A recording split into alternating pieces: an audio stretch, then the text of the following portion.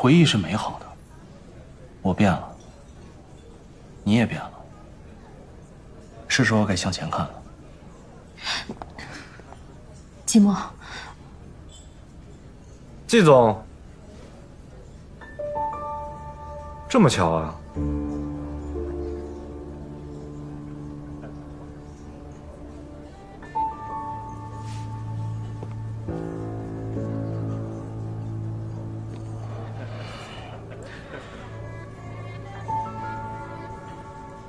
为什么若男会跟你在一起？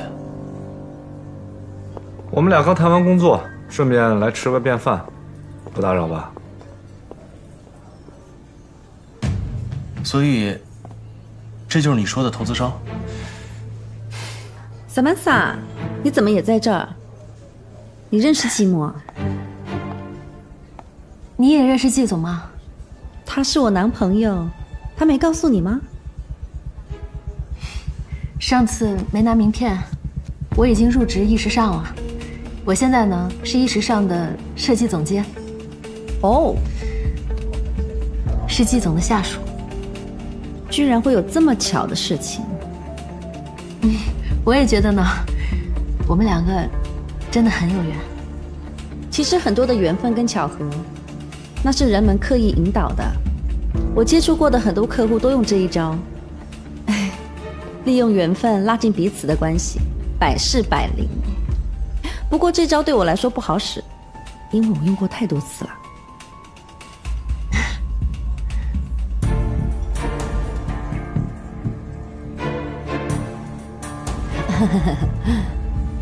所以你们二位是怎么认识的？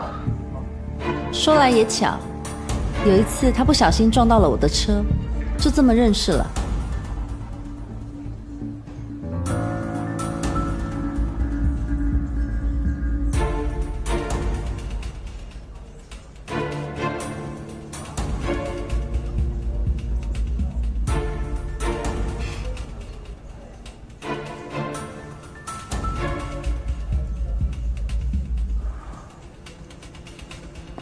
走，回家说。走什么走？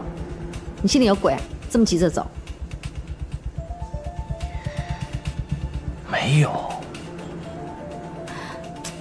既然大家都认识，那一块吃个饭吧。好啊。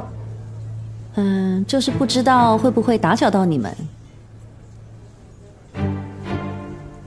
好啊，一起吃啊。那就一起吃吧。好啊。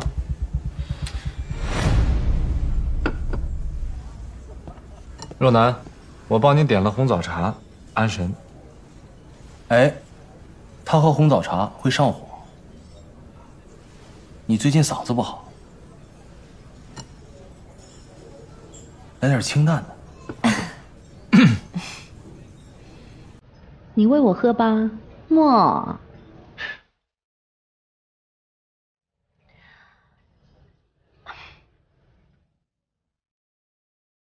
能不能好好说话呀？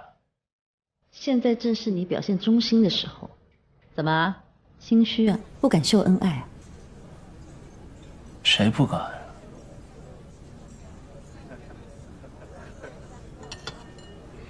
来。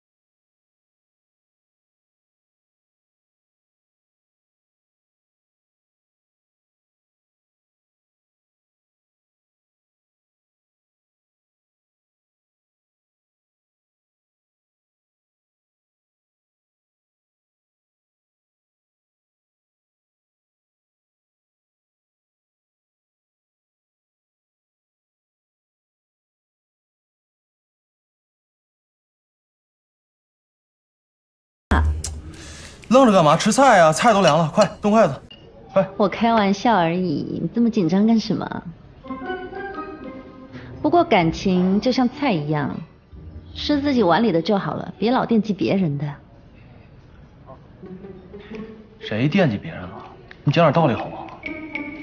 现在是我不讲道理了，偷吃的筷子都已经伸到我面前来了，我还要假装没看到吗？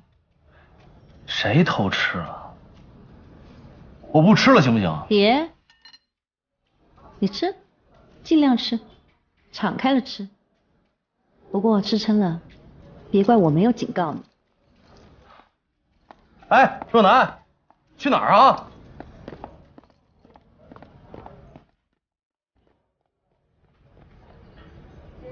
咱俩吃。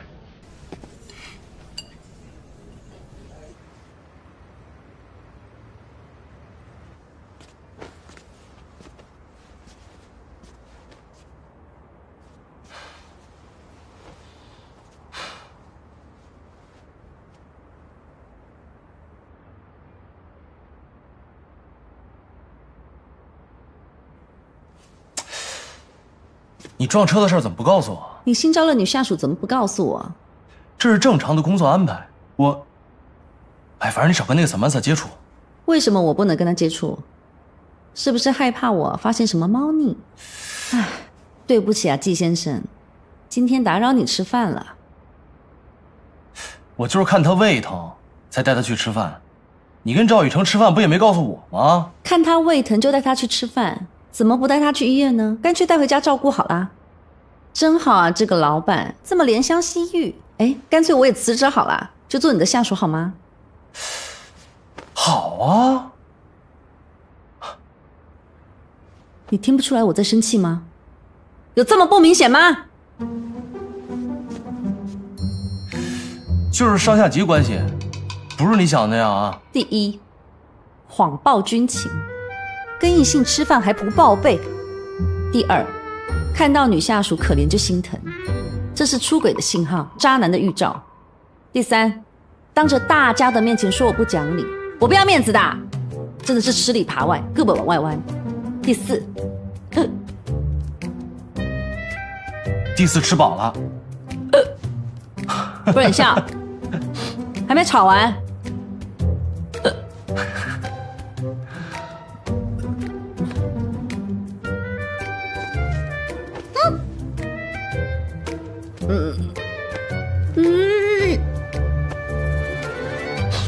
干嘛？治打嗝啊。好了吧？好什么？我还在生气。带去吃饭，真怜香惜玉。我有说你可以亲我吗？哎，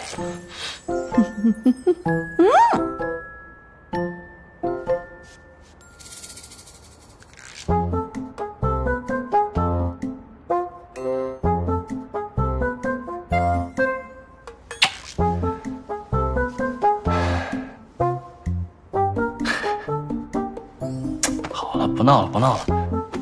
若楠，我真的很在乎你，我的心里只能容下你，不要为那些无关紧要的人而生气，啊，别闹了。